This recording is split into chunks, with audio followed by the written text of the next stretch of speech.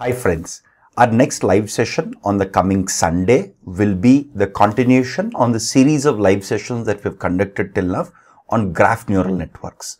This live session will be the third live session in this series. So most likely to understand graph neural networks and geometric learning very thoroughly, we would need 3 to 4 live sessions. So this is the third one. In the previous 2 live sessions that we have conducted in the previous weeks, we have covered all the foundational basics.